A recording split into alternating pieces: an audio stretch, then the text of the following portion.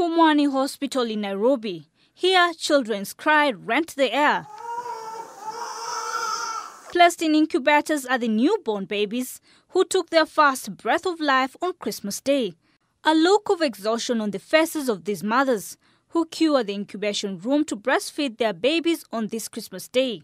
Nimefurahia sana kwa kupata mtoto wa kijana anaitwa Aisha James Ngugi Maina. One such woman is Emily Awour.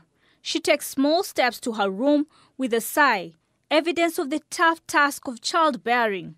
As she sits on her bed, she is grateful for the safe delivery. Leka niko na mtoto mmoja msichana na nimefurahia sasa niko na watoto wanne, wasichana wawili, vijana wawili.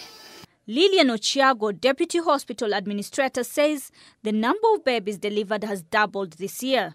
Considering the previous years, we've had an upsurge number of clients due to the well-being of the hospital. Abdi Nasir bin Isaac, a nurse at Pumwani Hospital, said the two mothers delivered twins and triplets.